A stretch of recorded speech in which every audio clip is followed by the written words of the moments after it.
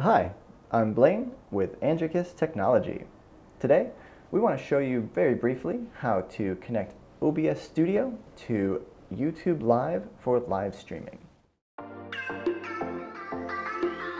So, if you'll take a look at my screen, what I have set up here is a simple OBS Studio setup.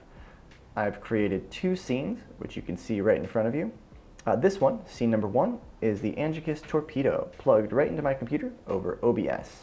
And this one, scene 2, is actually a Sabre IP20X NDI connected over an NDI connection through our local area network.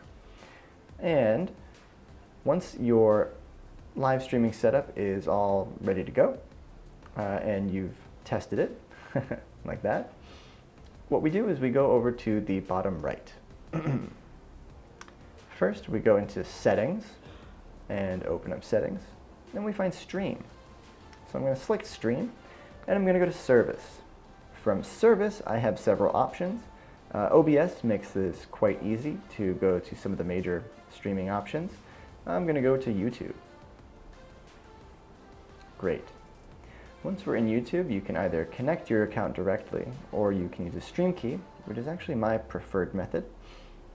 And what we're going to do here is it wants us to put in a stream key, which will come from YouTube. So we can click Get Stream Key, and it will open up a YouTube live stream from the YouTube Studio.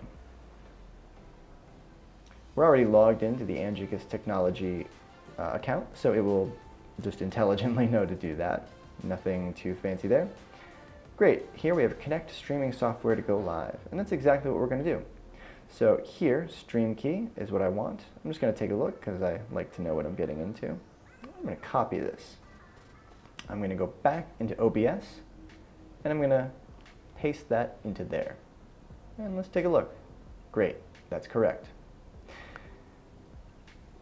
All right, so now OBS is loaded with the correct destination where to stream the video. And YouTube is waiting for the video to come to it. So the next step is we go to the bottom right again, and we hit Start Streaming.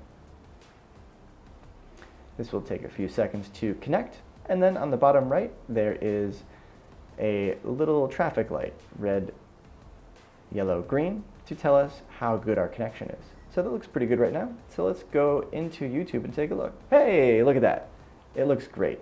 So now, live streaming from OBS is our video. So I can go back into OBS and change which scene I'm looking at, or run any other changes that I want to make in my live streaming setup.